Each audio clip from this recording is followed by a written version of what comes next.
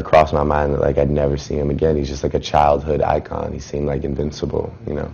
And I remember like I used to watch the Moonwalker tape. It's a quarter of what he did. I would be so satisfied, man, because that guy really changed the world. It's like you walk outside. Like I walk outside my hotel in New York and I see like people flooding it. Maybe 10 of them would say yes.